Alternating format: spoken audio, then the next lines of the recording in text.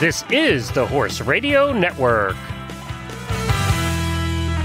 Hi, I'm Jennifer Wood. And I'm Jennifer Connor from Equestrian Businesswomen, and you are listening to Equestrian B2B, the podcast that brings together industry leaders, entrepreneurs, and equestrians for conversations about how they build and sustain a successful business.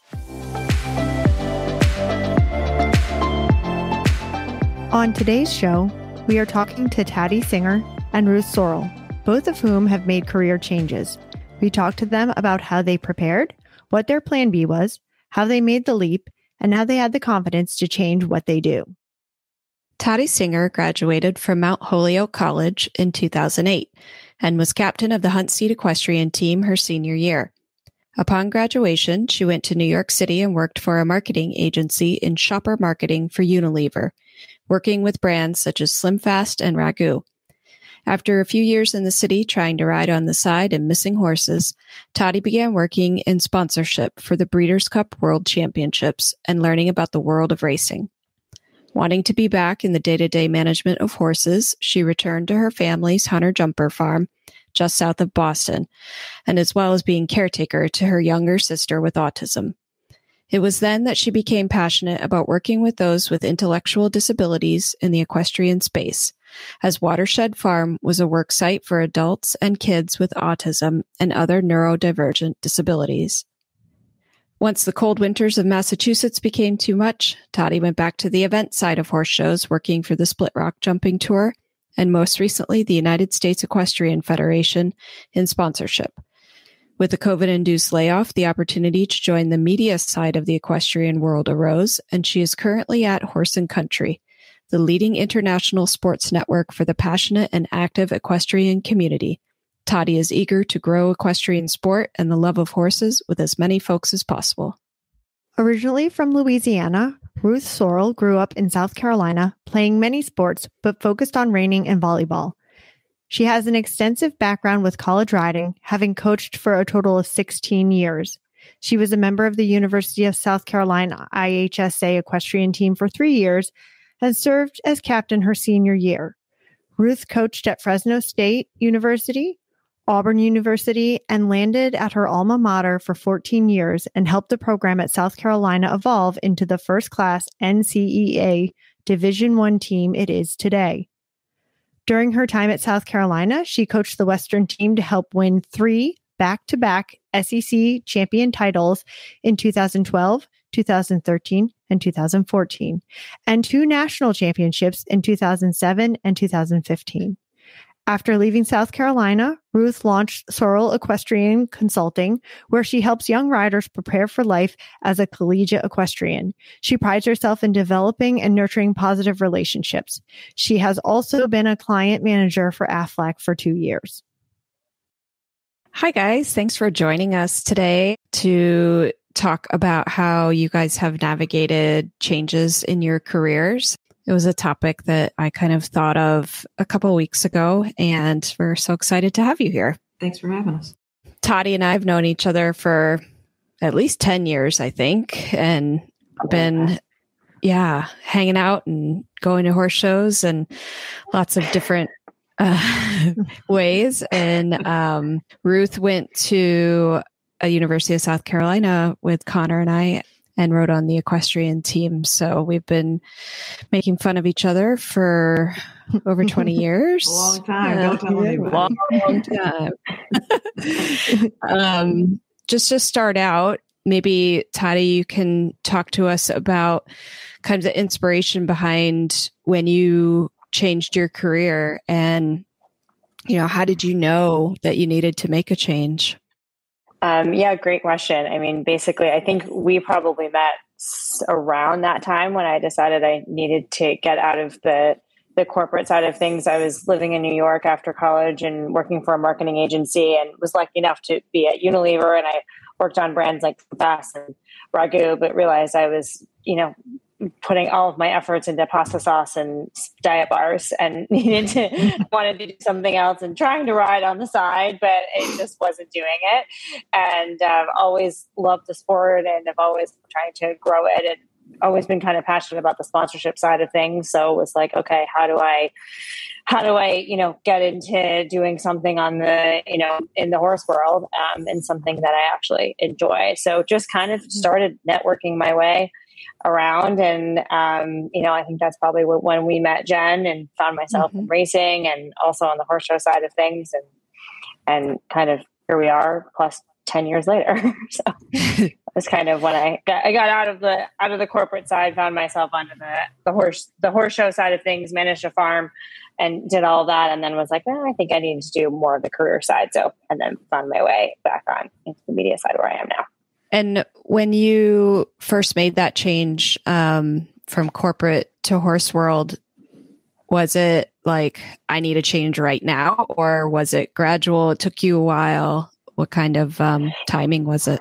Yeah, it probably took me, I found with all of my kind of career jumps or changes in life changes, I should say, it probably takes at least a year, if not more, to actually rip the Band-Aid from the beginnings of starting to think about it. And then, realizing, okay, this really needs to happen. So it probably took me a year to start thinking, okay, what do I want to do next? How is it going to happen? Where am I going to go? So I would say around a year. Sometimes it takes longer. Sometimes it takes maybe a little less, but it was probably about a year for me to really, rip the Band-Aid and go on to other things. So, yeah. And Ruth, how about you? Were you thinking about it for a little while before you decided you wanted to change things up? Sure. I mean, you have to have some sort of a plan down the road, and you want to make sure you're good at it and you enjoy it. And so it took a bit. I mean, I'm in coaching, and you guys know I'm all in. So having 40 girls are like my own children. So it was a tough decision to leave, but knowing that I could still be involved was important to me. Yeah, and you went from being an NCAA equestrian coach for your entire career, basically out of college. And, absolutely. That's such a big change for someone who that's all you've done since you got out of school. Did it also affect life goals? Like, were there other things that you were like, oh, I've made this realization on something else too? There's times where I still want to be a head coach, and that'll come or it won't come. I don't know the answer, but for now we're staying the course, and there's things that had to change and there's things that altered. But at the end of the day, I had to do what was right for me and my family, as far as just something that needed to inspire me a little more or continue the drive. It was a big change, but it was all right. Talking about change, and I know it's like really hard to make the change. Ruth, did you have any kind of fears that you had when you were making the change? Absolutely. Going back to what Jen said, that's all I knew. And how do you figure out what you're going to be good at if that's all you've done? I know I can talk to anybody. I know I can sell at the University of South Carolina, but what else can I do and be successful and sustain my lifestyle, right? Still be in the horse business, still be in the horse world, still doing the things I want to do without going so far back. Cause I'm so far, I was in my 40s. So an entry level job really wasn't an option, if you will, that I couldn't say, well, let's go from making A to B and say everything's going to be okay because I have a family, and at that time the fear was real. So that's why I think for me, the decision took longer and longer because I had to gain confidence in myself to do it and to make sure I was in the right spot. Would you say confidence was one of the biggest fears you had to overcome, was lack of confidence? Yeah, 100%. Yeah, 100%. Because you get it. When you coach, you have kids help you. They either build you up or they take you down, right? You have two options. So, I was fortunate with wonderful kids throughout my career. And Taddy, how about you? What kind of fears did you have moving from a corporate world back into the horse world?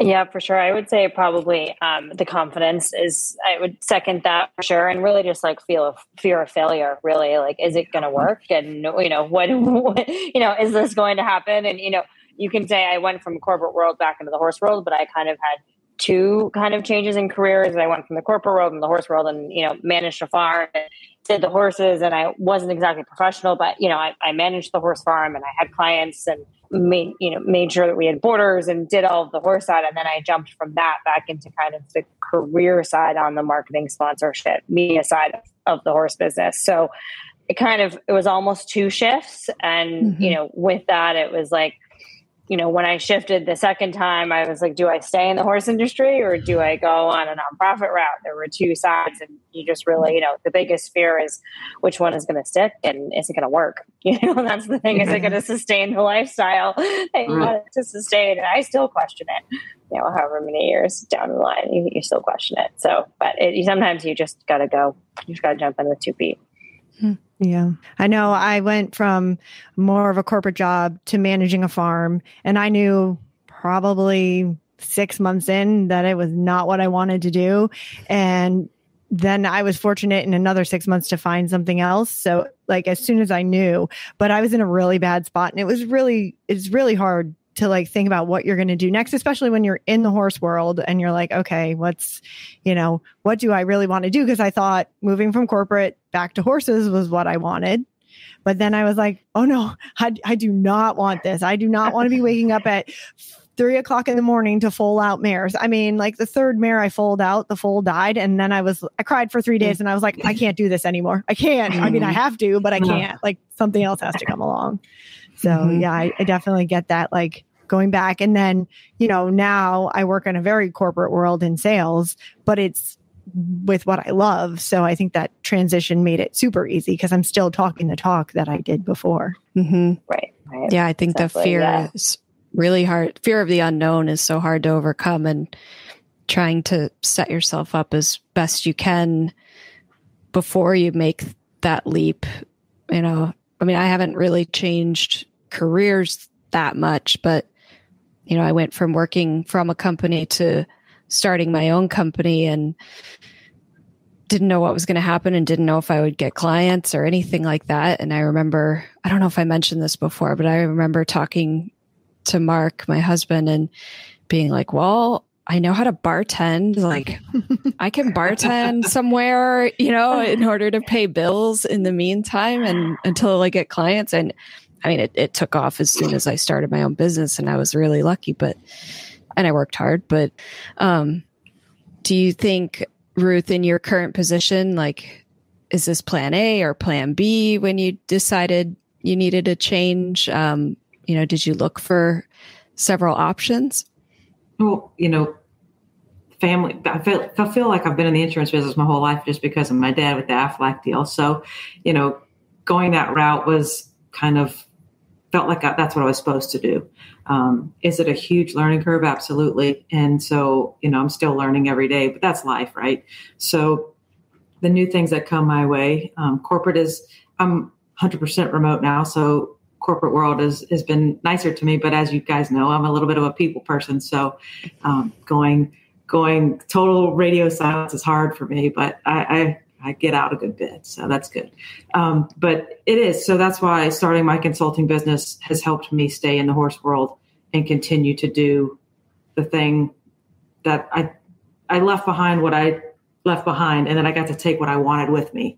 So I do that on the side, which is great. And so to say, I don't really know if the consulting was plan A.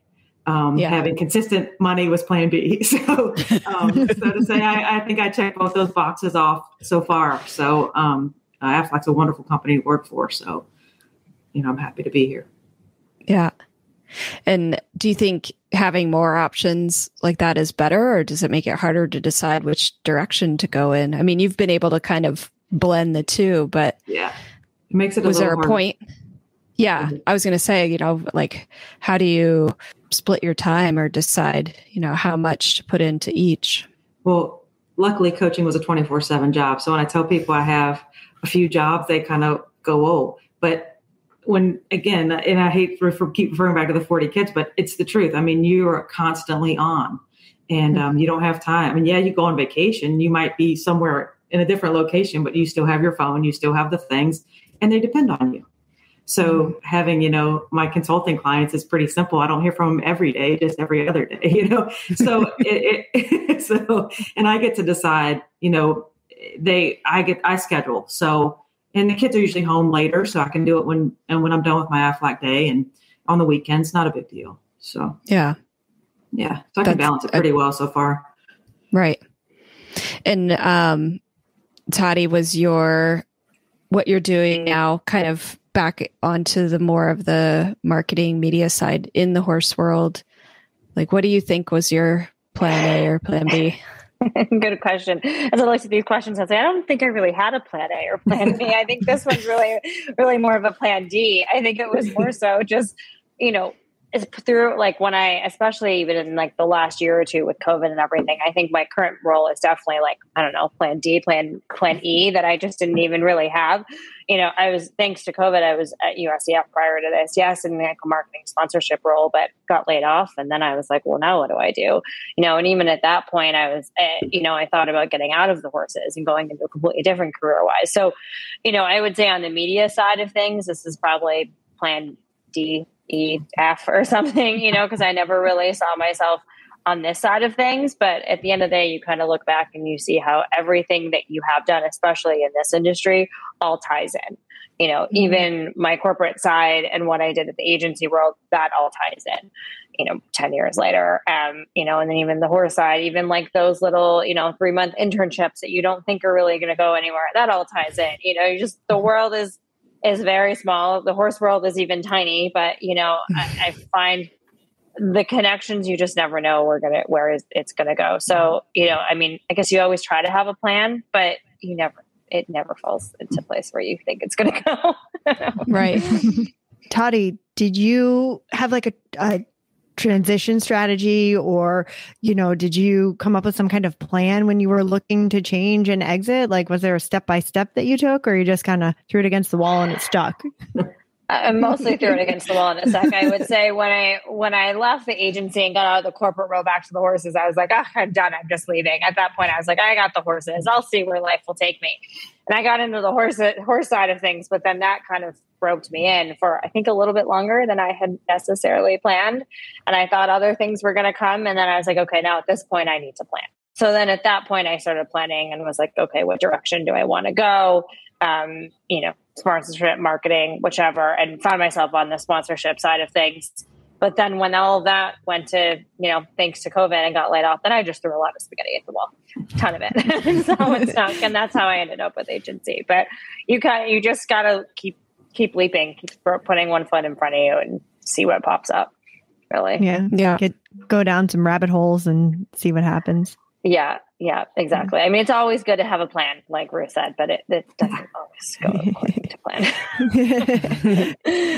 Did you have any kind of specific strategy, Ruth, when you thought about leaving? No? 100% no.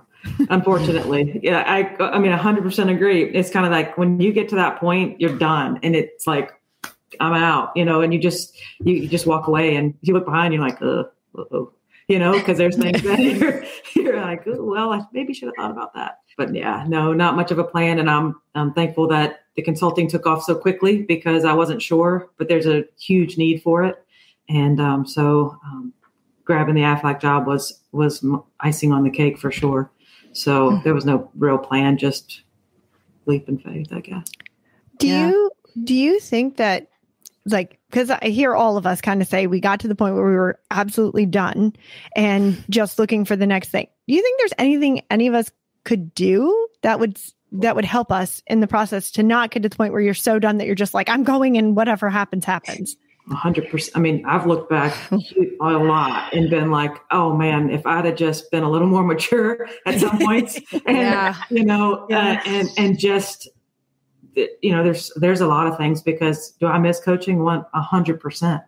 And, so there's things that I look just that self-reflect because we've had a lot of time and with this COVID by ourselves. So it's been a good thing for me personally because I just kind of go. So, but yeah, there's some things I could have tweaked and probably handled a little bit better. But. Yeah, I feel like that too. I'm like, oh man, I should have reeled myself in, but I just don't know how to do that. Right. Right. When you're grab up on the reins, that emotion comes in, man. Yeah, hindsight's 2020. Yeah. Mm-hmm. Yeah. I do think it's a maturity thing as well, though. Like, you know, if you're in your 20s and you're emotional about something and you know it's not your passion, that's a little different than, being a little more mature about it. Yeah. When I left my finance job, I like wrote a note and left the key and never came back. That's amazing. That's awesome. I was like, you want to burn a bridge? Here you go. Yeah. Here's the match, right? It's since been mended, but yeah, like that was quite a over a holiday weekend too. Like it was like 4th of July weekend. Connor for the win on that one, man. Yeah, that's pretty good. But I will say, to the burning bridges part, I was mature enough, at least when I left, that I put some reinforcements under some bridges just to, like Toddy was saying, you never know what's going to come your way and how it's going to come. So you just make sure you are always smiling and kind. Agreed. Yeah. That's something I tell like every intern that I work with, every employee, like especially in the horse industry. Oh, like man. You cannot burn bridges. Everybody knows everybody. Everybody's worked with everybody. Like no matter what the discipline, there's always connections and people are going to be following up and asking about you. So absolutely. You know, like you think, oh, I'll never see that person again. You will. You will probably work with them. They will be making some sort of decision that affects you. So, right. Yeah. Well, my brother, it's hard though. It is. My brother still worked at the company when I did that. And I was like, never call me again. And they owned race horses with my parents too. And they're like, hey guys, like, what happened to Jen? And they're like, we're staying out of it. Right, she didn't like working there. And now I have to one of their farm is one of my clients.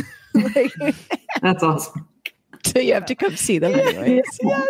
There you go. There's a prime example of why I say that. Right. Yeah, exactly. If you are 20 and you are listening into this, like, please do not burn your bridges. Please. You never know who you're going to have to face again. Put yourself in timeout. Yep. Yeah. Yeah. Think about it. Take a breath. Take a minute. Reevaluate. Yeah. And then make a decision. Yeah. Unless you're in a truly terrible situation, which I was in a couple of those as well. And still tried to. Still didn't? Oh, wow. No, I still tried to be, somewhat mature about it. Mature. Yeah. Yeah. No maturity here. No. Yeah. I mean, I think now, yes, but. Right. Toddy, what were some of the steps that you took to move from your previous career into something new and start on a new path? Like, is there anything specific that you can think of that you did to make those moves? I mean, that's kind of a good transition based off of what we were just talking about. Really just like network some more and just keep throwing spaghetti at the wall. I mean, you never know. I mean, honestly, I ended up in the racing world. I really ended up in sponsorship, period, because I was just talking about doing sports marketing with somebody I worked with at the agency in New York, completely non-horse people. And she said, oh, I interviewed once for this, sponsorship position with Breeders' Cup World Championship. She knew nothing about horses, knew absolutely nothing how the racing world and the show world kind of talk, kind of don't. And she's like, here's this guy's email, send him a cold email. Don't mention my name. It didn't go very well. And I did. And sent him a cold email that night because I was just like so ready, but just not sure what I wanted to do. 10 minutes later, he wrote me back. Didn't really hear much for 3 months. 3 months later, I got an email from the head of sponsorship at Breeders' Cup. And I've worked with them now for almost 10 years. Jen knows I've met so many people from there that has worked for Jen. And, that kind of really got me into the sponsorship side of things. And, and I've still combine both worlds. And you just never know who you're going to meet, and now they're my good friends and they got into the racing world and met their husband because you just never know. So I think they're not necessarily steps other than just send the email. You think you don't have time, just send the email, and almost don't think so hard about it. I know one thing for me, at least transitioning out of, the horses and managing the farm, I was almost so worried about those relationships and so concerned about that it probably took a little longer than I needed to. And you sometimes you just got to rip the Band-Aid and do it. Like, yes, you have to take a deep breath and don't be too rushed about it. But I know you sometimes you just got to do it, and at the end of the day, the people who, care about you and know, that you're trying to do the best for yourself, they'll still be there, no matter what. So it's kind of goes both ways, but I guess that makes sense in terms of steps. And did you have racing experience before you applied for that? No. So you just did it. Yeah. I had never really been to a horse race. My first horse race was Breeders' Cup 2011 at Louisville. And I worked on sponsorship team and, worked with, Grey Goose and all of their sponsors, and I was part of their event team and sponsorship team for many years. And, and then when I got laid off last year, they brought me back on and worked at Keeneland as well. So you just never know. But that was interesting because I had the horse background, but a lot of their corporate team didn't. Mm-hmm. So that was a good experience as well on the business side of things, that you can be involved in the horse world, but not have horse experience, where I was the opposite. So, yeah. Mm-hmm. And Ruth, how about you? Was there any specific steps that you took? I know you said you kind of built up to have a good base when you left, so you didn't burn your bridges, but. Yeah, just reaching out to parents. There's so many parents that do so many different things over 16 years of coaching. So you have so many connections and so many people that helped me trying to say, okay, let's make a list about this type of career, just trying to figure out what in the world may or may not happen after they got over the fact that I was leaving. So my former kids' parents were a little bit more helpful than the present ones now, but they were great. They were all very supportive, but it's just, again, just knowing your resources and using them appropriately and being very thankful you have them. I think that's one of the best things you can do. I mean, just reaching out to everyone and saying, this is what I'm thinking. Like, who do you know that can help me along the way? And I have people email me all the time being like, I'm looking for something, or I'm good at this. Like, do you know anyone who's looking? And so many times that's just how it happens. And you make connections and find the right person by just being willing to reach out and tell people what you're looking for. I mean, I find two things. First of all, with Equestrian Businesswomen, that's kind of the idea behind it, and how it got started was wanting to network with a bunch of women and, get to know different people and help each other. And then also, even on this podcast, we've had guests on in the past that I've been like, you know what? I know they probably know the next person that we want to have on. So I'm just going to reach out to them and ask them to help me, and it's worked out. It's been nice. I've never had anybody be like, no, I'm not helping you. They're they're like, yep, sure. Here's a number, here's an email, whatever. So it's kind of nice to network. Yeah, sure. I think just one thing that I come across a lot of times, kids or, people call me and they're like, but or I share job descriptions and they're like, well, this isn't what I want to do. I'm like, well, do you know what you want to do? And they're like, no. And I'm like, well, you got to ask, or they don't really know what they want to do. And they're just so worried because they don't have the experience. And I think we're not all going to have all the experience that every single job description has. You just have to ask and have the conversation. And I think that's what landed me here, just thinking about it. Jen, I think I left the corporate world, and that's when I met you, when I was like, I think I'll do some sponsorship, and, did an internship at, I don't know, the old Fidelity Classic. And that's when we connect. You just never know. And even if the role is a little bit lower than what you want, you still just have to jump in, because you got to get in there somewhere. Yeah. Well, I don't really think there's such a thing as a perfect job. Nothing's ever perfect. So, just trying and learning from it is what you can do. I think one of our early guests, Holly, she said so many women don't apply because they think they're underqualified, and men do because they just, even if they're underqualified, they're like, well, I could do it. It's fine. So yeah, I think it's important that women do put themselves out there. I have a friend recently who was applying for a job at my company, and she's like, I think I'm qualified. I'm like, you're more than qualified. Like, send it in, like there's a lot of people that are applying for this position, but you know what? Like, put it in there, because you're not going to get it if you don't. You don't have a chance of getting it if you don't. put yourself out there. You got to try. Yeah. Exactly. And maybe you're not meant for that job, but maybe there's another job in there that isn't posted or you don't know yet. I mean, that's honestly how I found my way. I mean, into USCF, I applied to a ton of jobs there. Finally found your way. It takes time. You just got to, put your foot in the door. Yeah. I mean, I get, like I said, emails and resumes all the time. And I'm like, ooh, you don't have exactly what I need right now, or I don't have any positions open, but I pass on a lot of resumes to others that are looking. So, just because I got a good feeling or you did a really good interview with me or something like that. And, just like you said, trying and making the connections, and it may not be your first choice, but your second choice could work out better for you. Well, and sometimes you have to look for the opportunity in your job, right? To move up or to do something to make your job what you want it to be. I mean, when I first started at Blue Chip, I was mucking stalls and grooming yearlings and prepping them for sales. And I was like, this is not exactly ideal, but we'll see. And in the long run, I ended up being the bloodstock manager because I could be in the office and I could be on the farm and I could, I knew all the medications. And it's actually what led me to this job is that I did the pharmacy and all of the medications and knew all that and knew all the reps that helped me get the job that I have now. So like sometimes you just have to keep your eye open in the job that you're in, even if it's not the most ideal, to see what opportunities you can take. But I put myself out there and said, you know what, I can do that and I can do that and I can do that. And when the time came for me to get a review and I said, listen, I've been doing all of this. What extra can I do to get paid more, and snowball it from there. Yep. Ruth, have you had any setbacks that make you rethink your decision? Not really. There's, some things when you wake up in the morning and you open 4 emails and you have no idea how to answer any of them. And you say, oh, okay, well, this is a good day.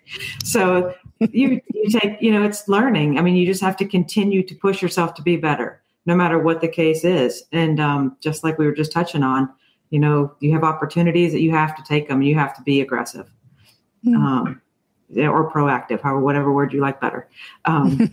So it's just a matter of, trusting yourself and trusting your ability to get things done. Hard work goes so far. Good work ethic, you can't beat it. And if you have somebody that vows for you word of mouth wise, or, through you or whoever, it's unbelievable and it'll go miles. Yeah. So. I think that makes up for lack of experience or not any other, but some other shortcomings. Right. Yeah, I'll take somebody who really wants to try and learn and work hard over someone who fits the job description perfectly, but doesn't want to put in the hours. Right. And then you're just going to get half the work from the person, you'll get double the work from somebody that work hard. So yeah, there's always, like you said, there's no perfect job. There's always going to be setbacks. And if you could put on paper or create your own perfect job, there's still going to be setbacks. Right. So it's just how we approach them. But yeah, there's always setbacks.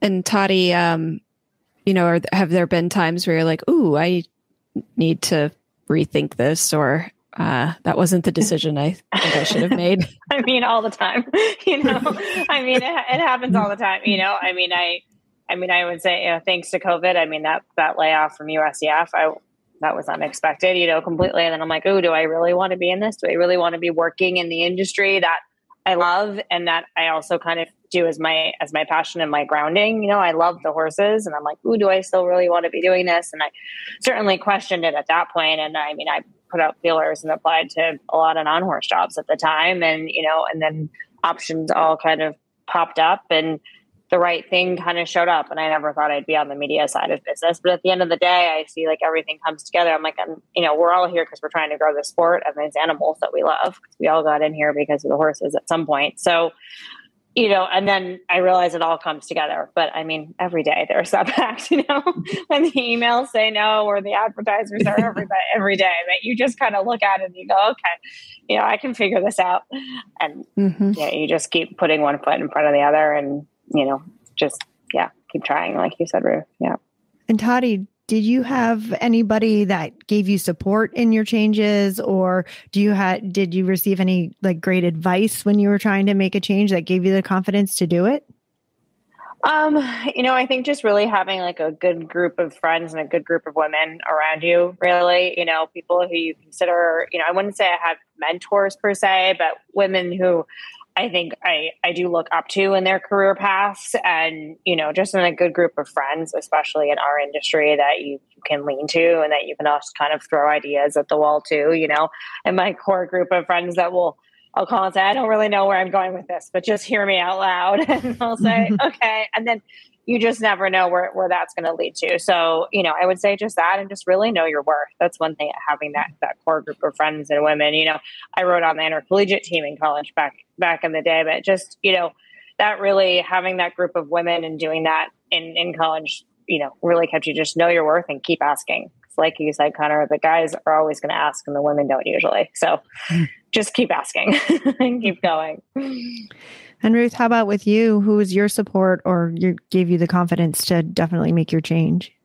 Yeah, 100% agree. It's the people around you, the people that know you the best and are going to be honest with you, because they'll tell you, maybe not, maybe we should try this and then move over here, or maybe we should get established, or maybe we should get a job with benefits.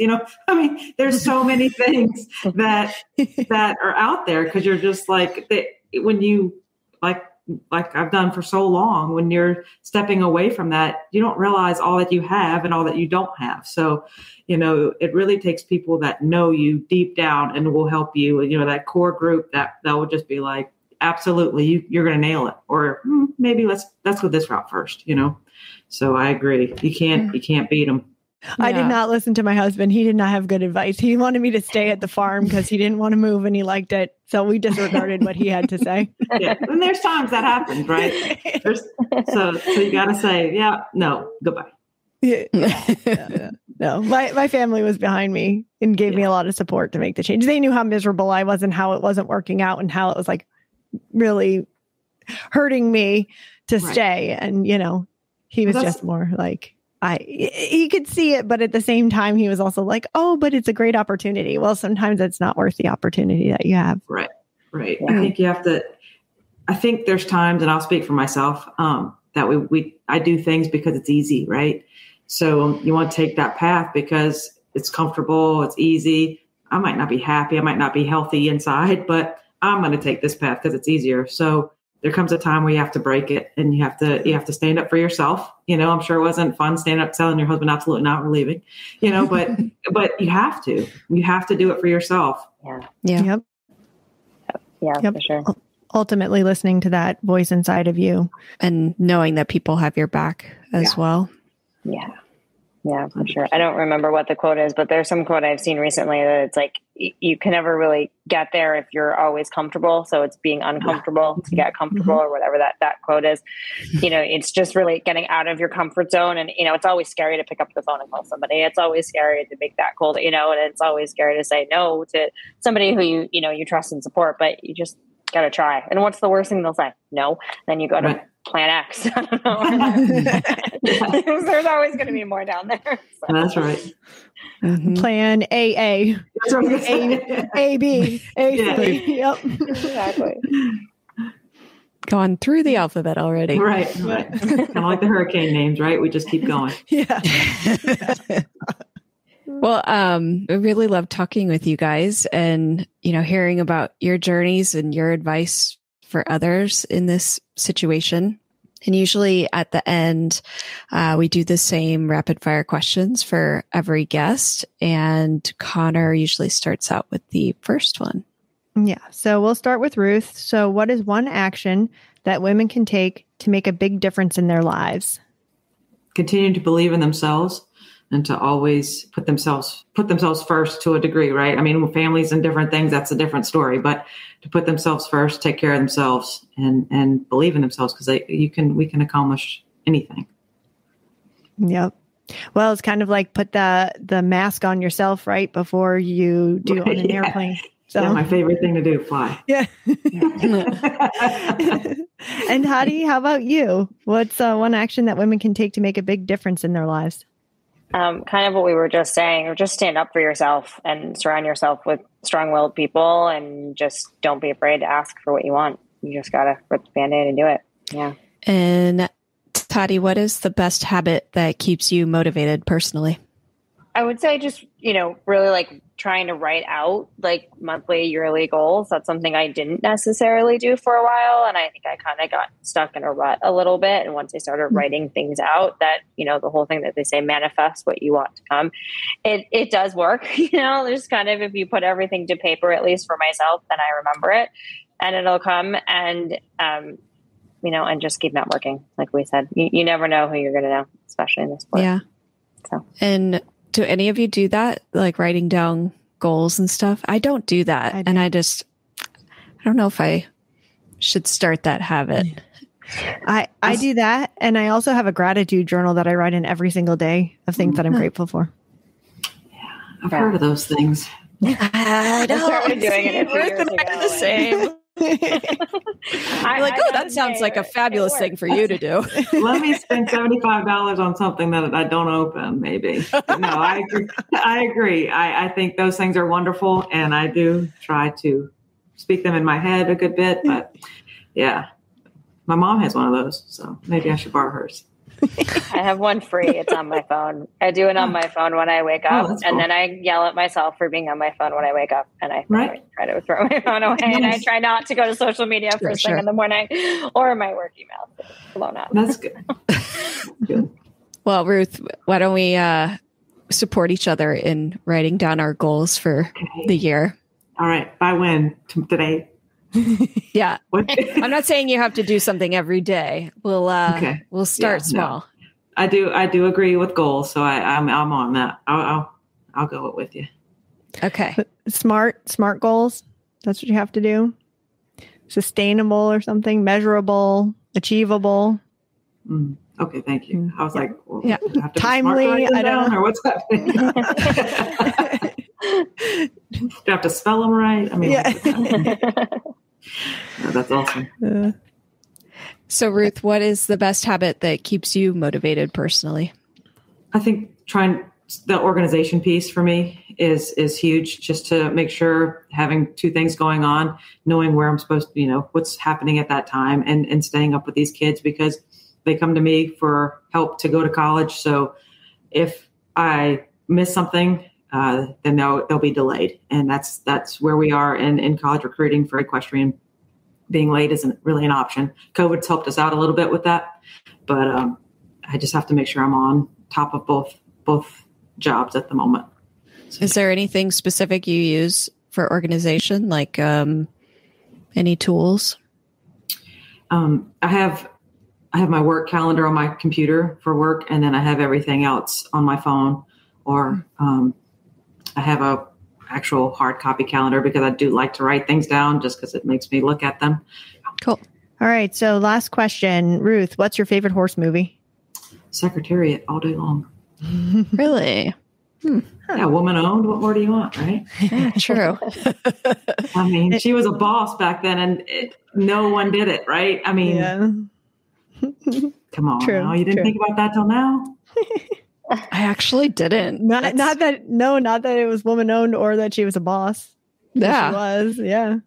Yeah. Good. And Tati, how about you? When I saw this question, I'm like, oh, which ones did I always like as a kid? And the Horse Whisperer. I don't know, maybe because it was one of the first ones that like came out when I was younger, and it was like kind of resonated. But and then I always think of Life in the Doghouse as well, although it's not really horsey, but maybe it's because I watched it on a Delta flight. That's a good one there. But I'm with you on Secretariat. That's always a good one. But Horse Whisperer for back in the day. Yeah. Cool. Thank you guys so much. That was awesome. With us. It was good. Really good. We had a good time. Thank you. Yeah. Love talking to you guys. And I'm so glad we got to have you on, and for people who listen to our podcast to be able to kind of meet our friends too.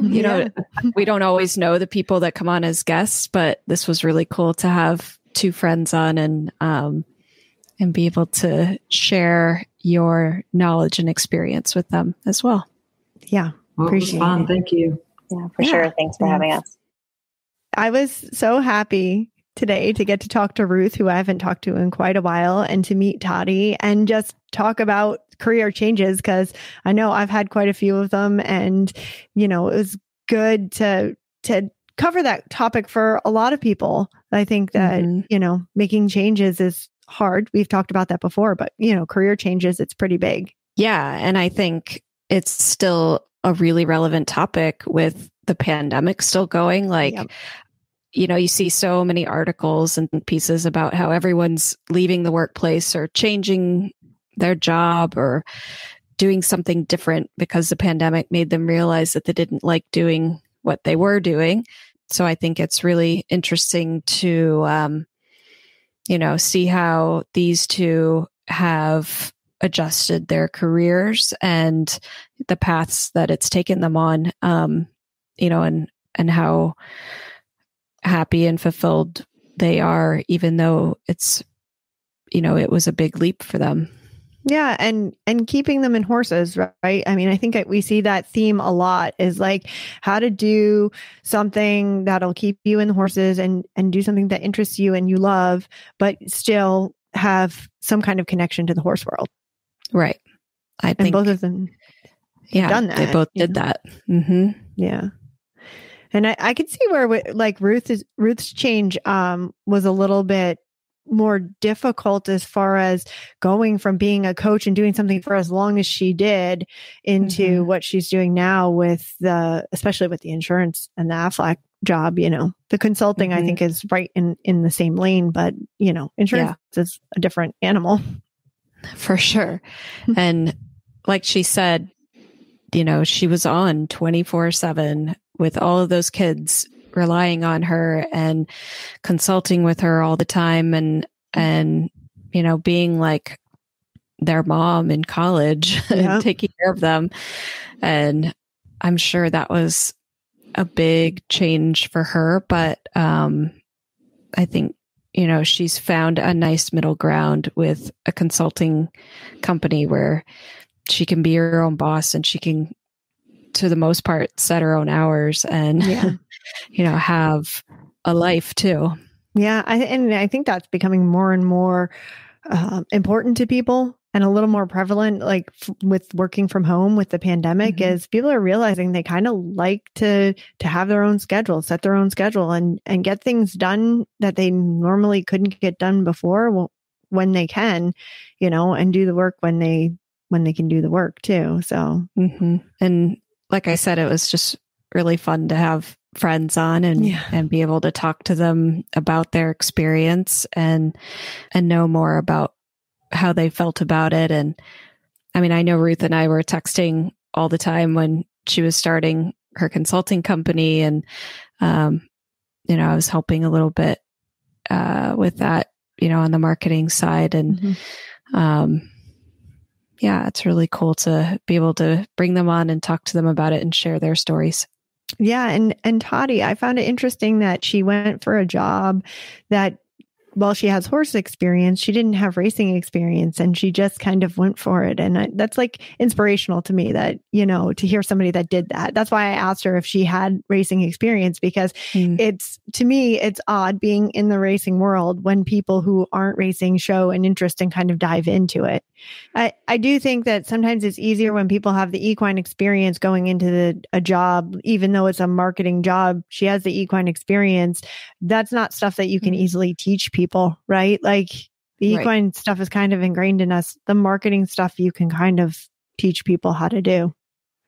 Sponsorships, that kind of stuff, Yeah. I mean, I see it on my sales team at work. Most of us have really in-depth equine experience. It makes us better salespeople.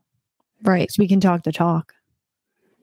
I can't hire anyone who doesn't have horse experience. Like if you're at a horse show and you're writing about it, you have to know what's going on and you have to know the sport. And, but I will say, like you were saying, like if you don't have racing experience, but you have hunter jumper or dressage or something, that's okay. Like I think you can go into dressage and be able to learn about it and write about it. But I don't think you can come from not knowing anything about horses and right and writing about show jumping or something. Yeah, we can't be in like dog showing and be like, yes.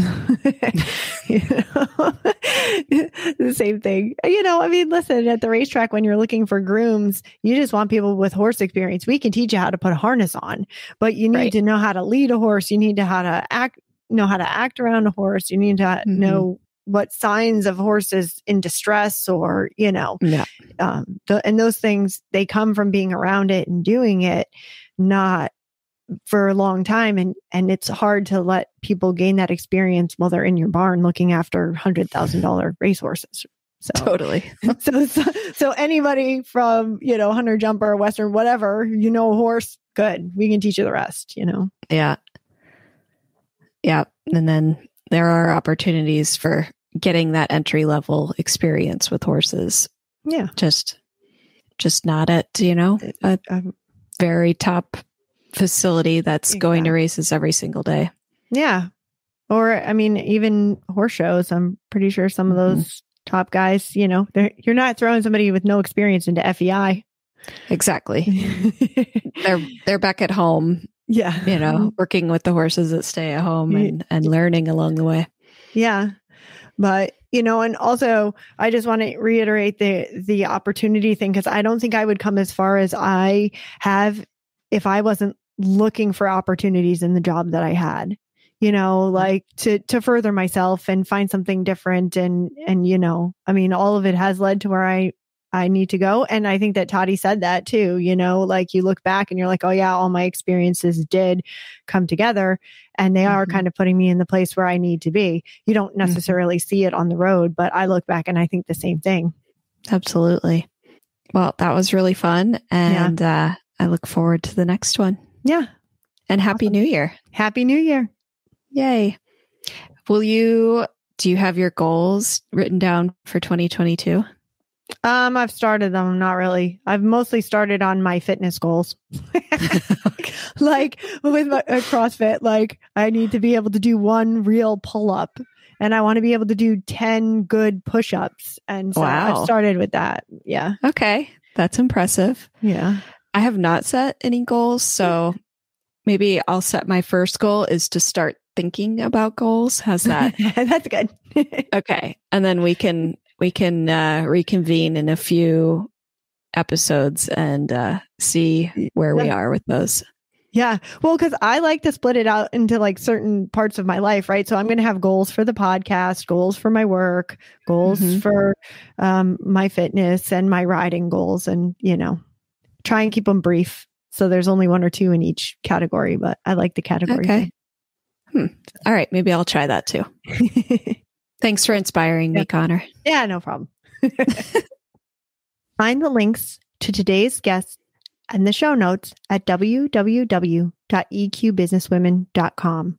Equestrian B2B is out twice a month on the 1st and the 15th. You can find out more at eqbusinesswomen.com and follow us on Facebook and Instagram. Find Equestrian B2B wherever you get your podcasts, and be sure to follow, subscribe, and leave a review. You can have all 20 plus shows of the Horse Radio Network with you wherever you go with their free app for iPhone and Android. Go to your app store and search Horse Radio Network. Now, go prepare for a change.